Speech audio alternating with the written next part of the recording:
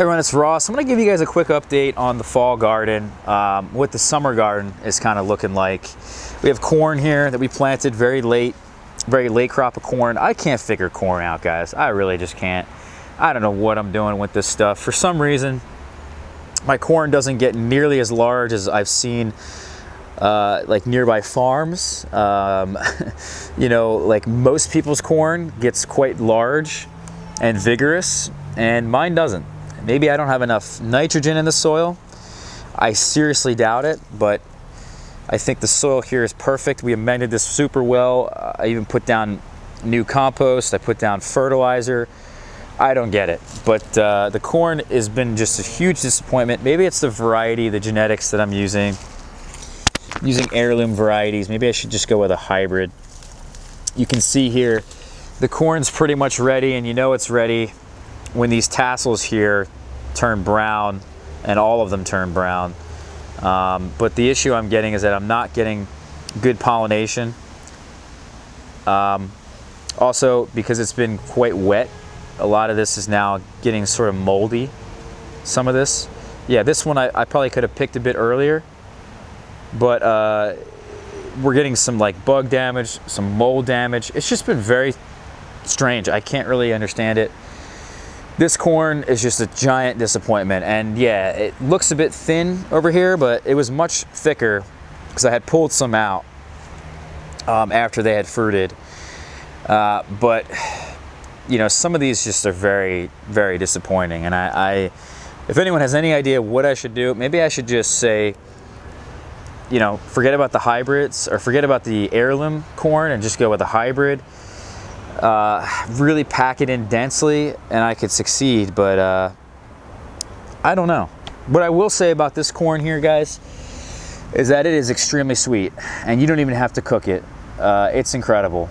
If I take a bite out of this right now, I'll take a bite out of this for you guys. It's extremely good. It's almost like nonsense how good it is. I've never had corn like that. Jersey corn ain't got crap on the corn that I grow. However, the Jersey corn is huge, and it's pollinated. So I don't know, but here we go. So this is the tomatoes. Let's talk about those for a bit. I haven't really been eating many tomatoes as of late. What I've been doing is harvesting them all, and I've been bringing them in for sauce, and I'll make paste out of them. I will say though, this is the best cherry tomato I've ever eaten, and this is a black cherry. We're gonna keep the black cherry next year, and in future years, this is the only cherry tomato that I'm ever gonna grow again, I think. This one beats everything. It really does taste like a beefsteak rather than a cherry tomato, and it's like a beefsteak in a small size. That's really awesome. We also have some down here that are kind of getting some blossom end rot that I've just been kind of throwing down on the ground. Some of these are still ripening, even though we're around October 10th right now. This is around October 15th is really when everything just stops in the tomato world, but we're going strong. And I got a number of these vines still producing pretty well. This one here is probably pickable here. I think this is Green Giant, or maybe this is a Black Crim, and maybe I should wait. I have to check it out. We have some, I think this is Ricio or Grossi from my buddy Joe back in here. It doesn't look ready just yet. But this is normally what happens with these tomato vines, is that they put out a lot of fruit continuously. And there's a section, I keep tripping here, guys. There's a section of the summer where it's just too warm, and the flowers on the tomato vines, they don't get pollinated because it's just too hot. And there's a pause as a result between the first crop and the second crop. But the second crop comes in almost as heavy as the first crop, and it goes continuously until it's just too cold for these tomatoes to really do anything anymore, which is usually around, you know, basically halfway through October. And then sometime in November 1st, we get that frost that comes in, and ruins everything. But you can see, I mean, look how much on this variety there is. This is, I think, my buddy Joe's, one of his tomatoes. But I've really been enjoying these for paste. The big winner out of all the tomatoes for paste was the orange banana. What a producer. Harvested more off of that than anything. The alpaca is kind of a disappointment. Some of Joe's tomatoes did really well. We had some that just straight up died to, unfortunately, too much aphids, and I never got the aphids off because I thought the ladybugs would come in. That was a bit of a disappointment. Here on the, what are these things called here, guys? The artichokes. We're finally getting some flowers, and these are young artichokes. These are the green globe variety that has been said to survive even zone 6. So I'm trying to grow perennial artichokes here, and I've got 4 different plants, and I think this is the only one thus far that is fruiting. Yep, or is flowering, but this is the first year. I'm not too worried about it. Excuse me, guys. What we're gonna do, I'll harvest this for sure, and any of them that flower from now until frost. But what the goal is we're gonna chop them all back. Probably, I think I may leave 1 or 2 of them open, but we'll chop a couple of them back, and then we'll cover them with mulch. And it's pretty simple. And then if I bring you guys over here, this is the big one that everybody wants to see, I think. This is the sugarcane here, guys. And you can see it's really doing well, and it's finally looking like sugarcane. You can see it down in there where there's like these brackets. The formation of what looks like cuttings. We even have some new shoots coming from the base that I'm sure I'll be able to harvest as well.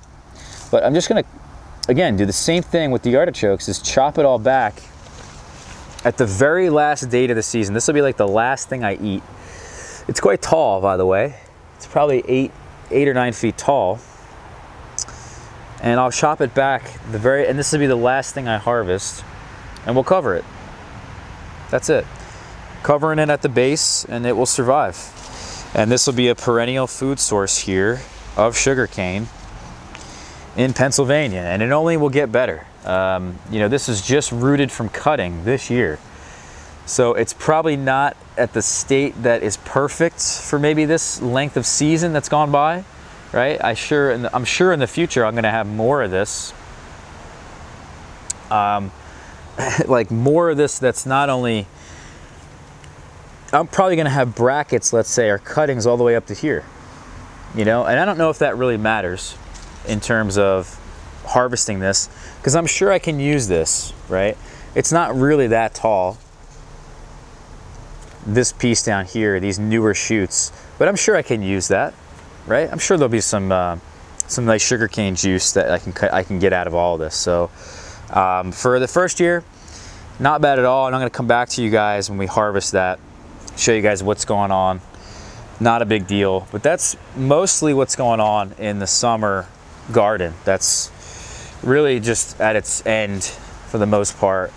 We have the winter garden over here, which has been a huge disappointment because I put down a lot of seed and a lot of it got killed or didn't come up. I think maybe because it was too dry. We have lots of arugula, which is great to see. And I still have all this bok choy, which is so good, that we can harvest in the future. I have a little bit of carrots, not a whole lot. But the goal here was to create this box, and this is going to be a cold frame. And I still haven't figured out the exact specifications of this box. But I've got myself wood, and I have myself greenhouse plastic in here, and I can throw this greenhouse plastic over top of this and create a cold frame.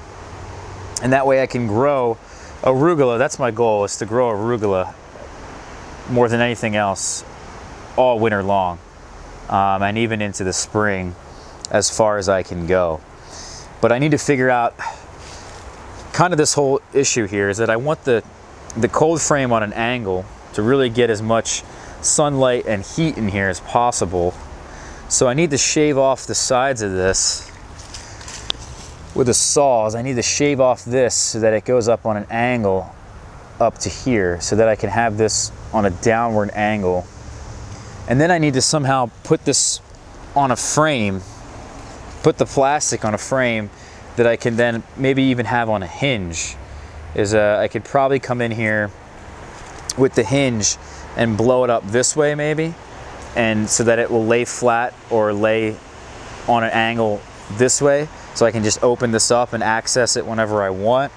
Or maybe I'll just have to keep the plastic over top of it and tie it down with something, and then when I want to access it, just untie it and I can come in here and open it up. I'm not entirely sure how I want to do that, but there's so many things out there on these cold frames that I'm sure I can figure out something good. This section here is going to be dedicated to our garlic, which is going to happen very, very soon. So when that happens around October 15th, I'm planting it. I have all the garlic ready to go, from the garlic that I grew, from the garlic that I actually purchased some seed garlic again this year, just so I can make sure that I have the largest cloves possible. And this is where we're going to grow garlic, all along this strip here. It's a lot of land. I'm going to have a ton of garlic. I love my garlic. We're going to have a couple varieties in here, but mostly music is the only one that I really am settling on. And that's kind of it. We also have, I just want to show you, I just noticed we have some of the Egyptian walking onions coming up again. And this is good stuff here for green onions if I wanted to use it. And I'm kind of just in that garden mode, starting to get into that garden mode, because that's kind of all that's left. The muscadine grapes, they're not doing a whole lot because they're young, but they would be putting out fruit at this time of the year. There is a couple grapes on here, so maybe I'll do a video on this in just a minute. But other fall fruits like my persimmons and my apples here, my apples look very vacant. They look bare, like they're almost ready to go dormant. But I think it's just due to disease. But these guys are not fruiting all that much this year. And my persimmons, like I said, and the kiwi vine isn't doing anything this year. It's just too young. So a lot of my fall fruits are not doing much. So it's up to kind of the garden to really make up for all this loss here, or all this lack of abundance. You can see some persimmons down in here. This one's getting soft. Ooh. But yeah, even the pears, guys, the Asian pears and the European pears, I'm kind of not really getting many this year. But next year, and we'll get this whole thing sorted out, and it'll be good. I really like this area here for a fall and winter garden and a spring garden. This is like the best spot. I kind of don't like the fact that this is going to be with garlic because it's a bit shadier here, but it is what it is. We're going to get this stuff planted out, and we'll talk about it as we do it. And I'll catch y'all soon. All right, guys? Take care.